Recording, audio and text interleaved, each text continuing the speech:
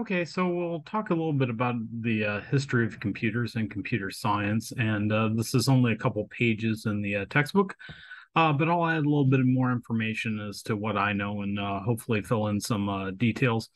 This could be an entire course in and of itself, so we'll keep this pretty brief since we're just doing an intro to computer science course.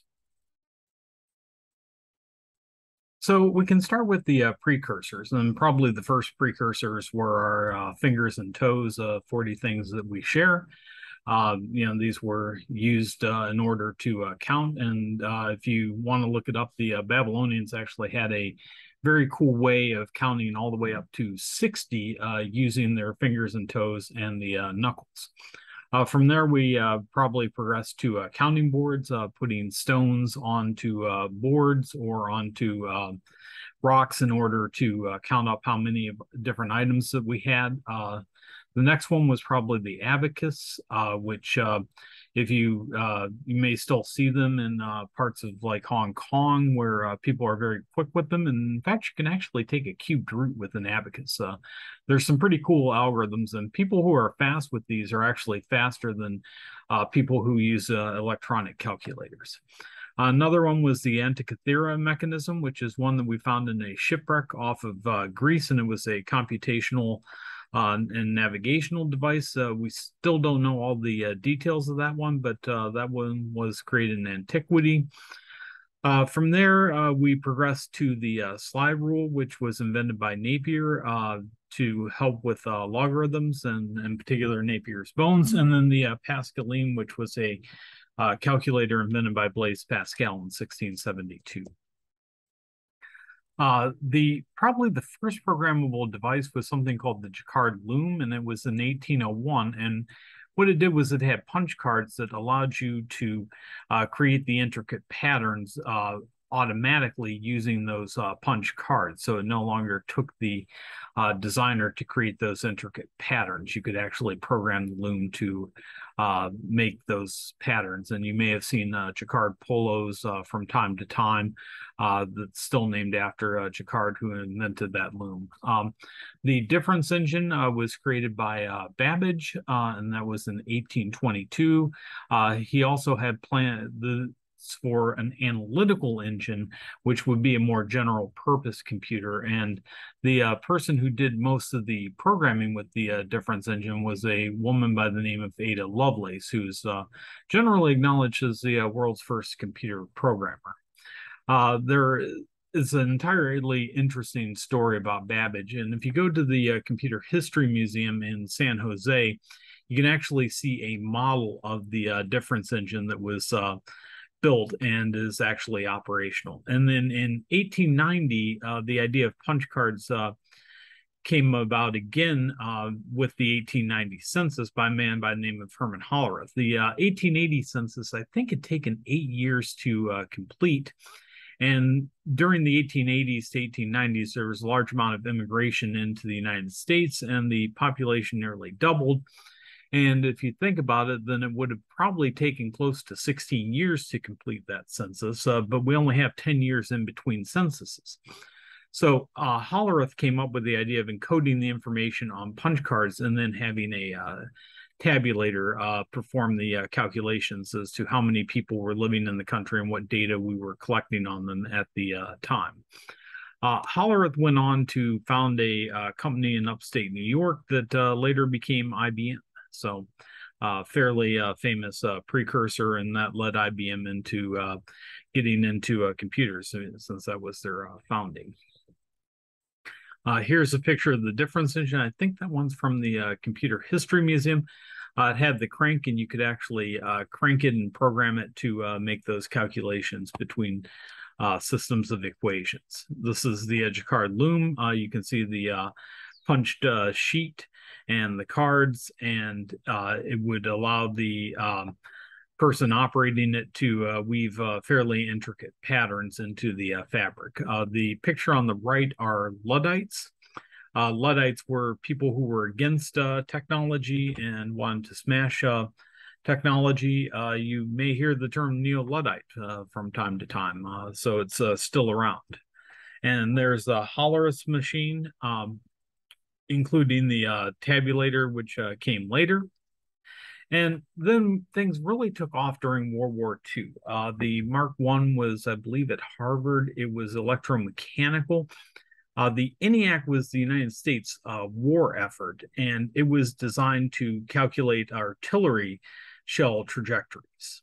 And basically, before that, they had a job which was known as a computer. So your job could be a computer, and you would make these handbooks for people out in the field to know at what angle and velocity to fire artillery shells in order to hit particular targets. The ENIAC was designed to automate that. There was also a precursor to the ENIAC, which was the ABC, or Antonasov-Berry computer, and that was primarily designed by Antonasov.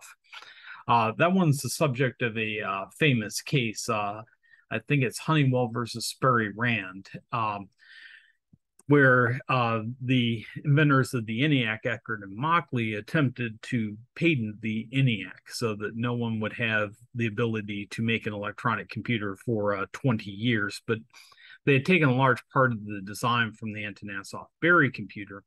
And so the court ruled that this was not, in fact, a patentable device because there wasn't enough new in the ENIAC to patent the entire concept of an electronic computer. And that was really important because it allowed us, 20 years for different people to develop different types of computers. Another World War II effort was the Colossus, which was electromechanical. And that one was created by the British for code breaking. Alan Turing was one of the principals, and we'll hear a lot more about Turing as we go through computer science. And of course, Germany actually had a development of a computer underway. It was the Z1, and it was led by a guy by the name of Konrad Zuse, but Hitler didn't think there was much value in having a computer, so it pretty much sat in Zuse's Berlin apartment, and he had to complete the work after the war and was able to successfully do so. So that's something great for Zuse. So there's the Mark I.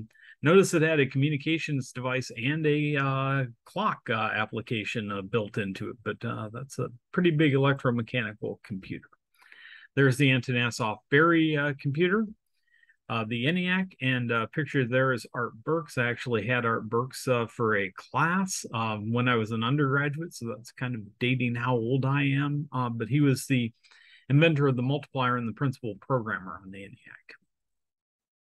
And there's the Colossus, which again was electromechanical and then was designed for code breaking by the British in World War II.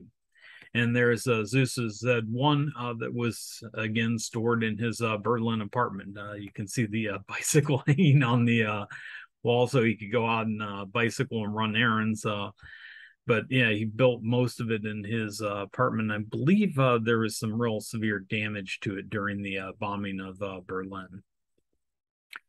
Post-World War II, John von Neumann came up with the idea of the stored program computer. So for things like the ENIAC or the Colossus, what you had kind of a requirement that they would do exactly what you specified them to do. They weren't general purpose. And if you wanted the ENIAC to do something slightly different, you had to rewire the entire thing. So making programs on these were really difficult. Von Neumann came up with the idea of storing the program within the computer and then being able to run multiple different types of programs on the computer. He also came up with von Neumann architecture that we'll see in the next slide. You also saw vast commercializations of machines, from the government being the only entity that had computers to moving them into research, to business, and finally to individuals, which came about in the 1970s and 1980s, which is kind of where I came in.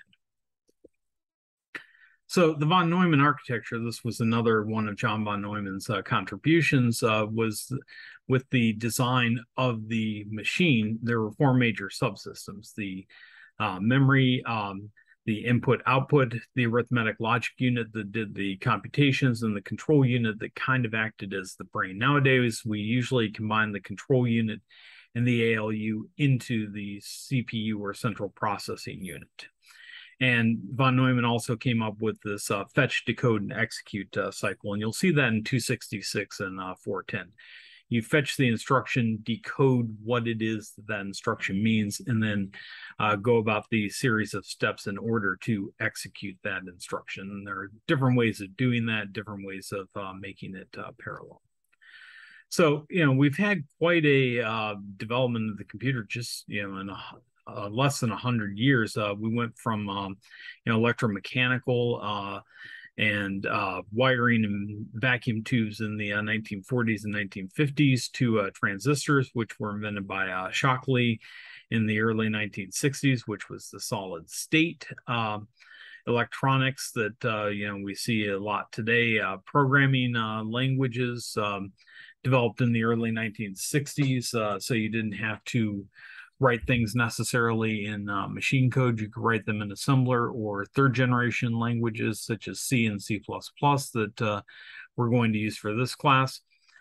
Integrated circuits appeared in around 1965, and then microcomputers, which were the ones that you could have at home in the late 1970s, early 1980s. And the fifth generation, that's a debate as to what that constitutes. But, highly parallel and massively parallel computation would be one of the hallmarks of that. So that's a very, very brief history of computer science and computers, and there's a heck of a lot more to it. I find it to be a really interesting aspect of the field, and hopefully you do too. And if you want to investigate more on that, I can point you to some resources. Thanks so much for listening.